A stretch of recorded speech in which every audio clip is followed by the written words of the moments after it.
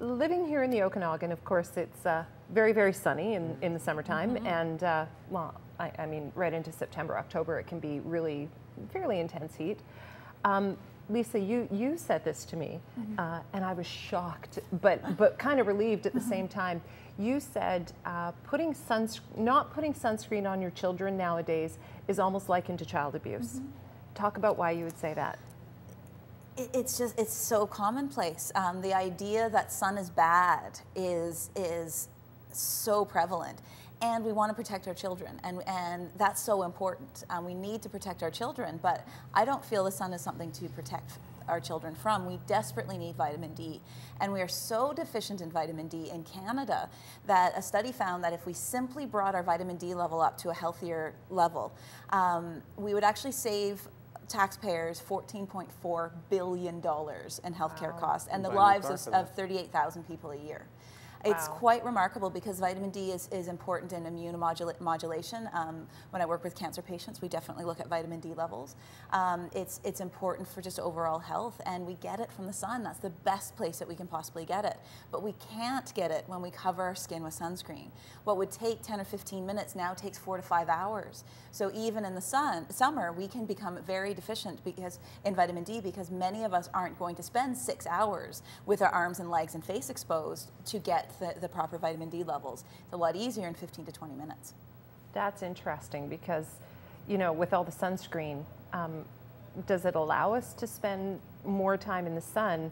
But it's almost like a step backwards because we're not getting the, like, I love how the sun feels on my skin, and you know, it makes me feel less like a mushroom. And this is the interesting thing. If we look at the studies, there's 2 really prominent studies. One that followed the Slip Slop Slap campaign in Australia, and what they found is the areas that they promoted sunscreen the most had the highest rates of skin cancer years later. And that sounds really counterintuitive. This is why we're putting on sunscreen. But we have to think about the chemicals that we're putting on our skin and that they absorb. And if you want to question whether or not we absorb things we put on our skin, take a piece of garlic and rub it on the bottom of your foot. You will taste garlic. Yeah, it's quite remarkable.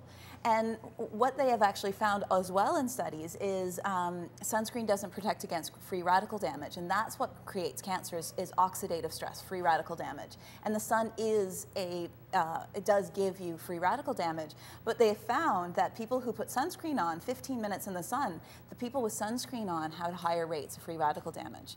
But we don't see it, so we can't protect against it.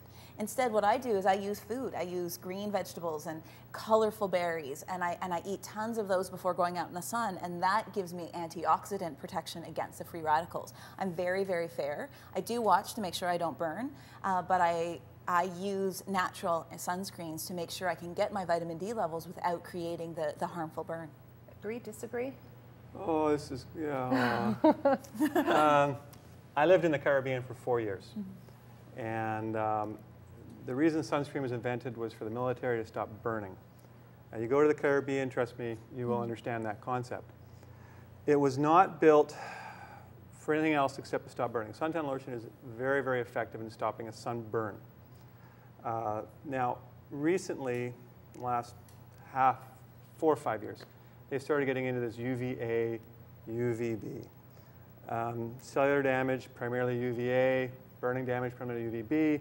Suntan lotion until very recently was only UVB. So arguably, suntan lotion isn't going to do a whole lot.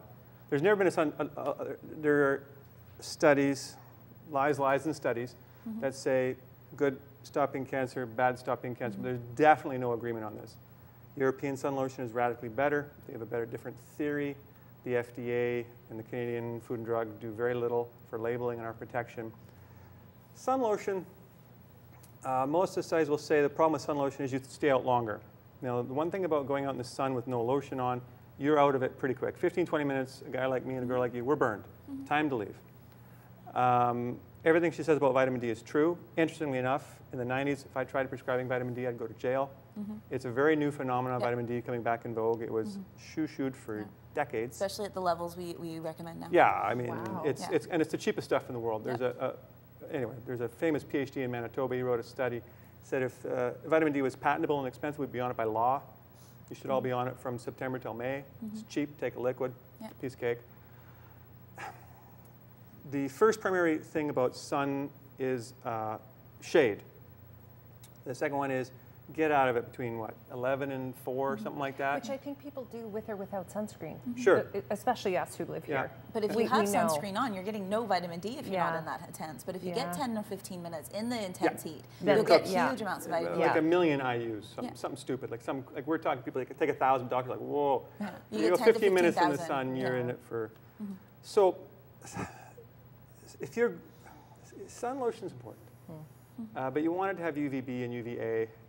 You want at least a 15 to a 30. You want to buy it from Europe if you can. It's way better. You don't want to use the molecularized zinc or titanium. You want to use the old school zinc and titanium. There's all sorts of chemicals in them now that absorb UV radiation, and then they will dissipate that radiation off in biotoxins. And there's other chemicals they put into that help absorb that toxin, so less of it goes in your skin. But it's absolutely, I mean... Sounds so complicated. Oh, it's not. Many of the chemicals in the North American sunscreens are photocarcinogenic, and what that means, when inside, if you have it on inside, it doesn't create carcinogens. But as soon as you go out in the sun, then it becomes carcinogenic. And they've stopped allowing them to be put in new sunscreens years ago, but because of a grandfathering law, they're still in most of them. And if you want to use sunscreen, the Environmental Working Group, or EWG.org, will list the sunscreens and which ones are more or less carcinogenic, so you can find a safer one if you do need one. Yeah. I wonder if we have time to talk about hand sanitizers. Do you guys have opinions on hand sanitizers? I think sun lotion's an ugly topic. But I think when we hear that someone has a cough or a cold or the flu or you know, a bug, okay, we have to sanitize everything. I very rarely use hand sanitizers. It would have to be... You're not dead yet? I know, it's shocking. But I would also like to say that this year I've only had a very teeny tiny minutia of a cold, a touch of the flu. Is it because maybe I don't go crazy sanitizing everything? I don't know. But I think let's explore that as we start part 2.